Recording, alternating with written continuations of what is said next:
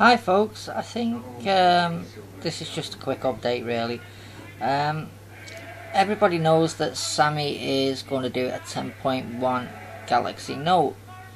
Now if you look at the 10.1 Galaxy Note that they were doing, it had an S Pen but it didn't have anywhere to house the S Pen. So after some consultation with its customers and stuff, SAMMY has decided that it will redesign the 10.1 Galaxy Note. Now, no one has said when it will be available or what price range it is, but when I do get all that information, I will bring it to you. But yeah, they've gone and redesigned it, so now it houses an S Pen. I know from some of the articles I've read that it's not exactly the same as the S Pen that you would get on the 5.3 inch Galaxy Note, but it is you know, just as functional. They say it's just as functional, but it's not exactly. It's just a slimmed down version, to be honest. Now obviously they said they are gonna like make a better pen. They're just seeing what customers are saying at the minute about it and making a house for it. So not to worry, there is going to be a proper S Pen, not like that marker ballpoint pen that's showing there, but yeah, a proper S Pen and the features of the new S Pen.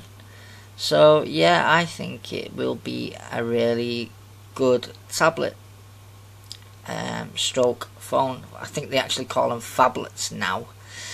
Yeah, so I really would like one of them. I might have to sell my Galaxy Note Tab now, my 10.1, to see when this comes out, see what it's going to be like.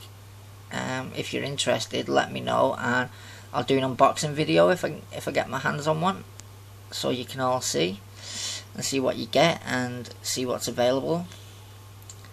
I just hope it has some of the stuff of the new Galaxy S3, you know, the S Voice, the Beam, the Galaxy Beam, so you can do touch another Android device at the back and it'll transfer like photos and other files at high speed. Yeah, that'd be quite awesome. And yeah, they've actually gone with a quad core as well, not sticking with a dual core. They've actually gone for a quad core on this. A lot of people were thinking it would just be a dual core, but they've actually gone with the quad core.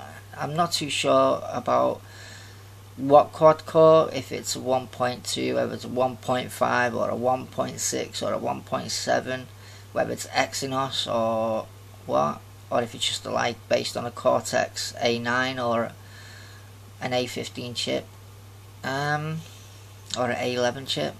That I don't know. When I get all the proper specs, I will let you know. So anyway, have a nice day everybody, and take care, and I will see you all in the next roundup of videos and news. Goodbye.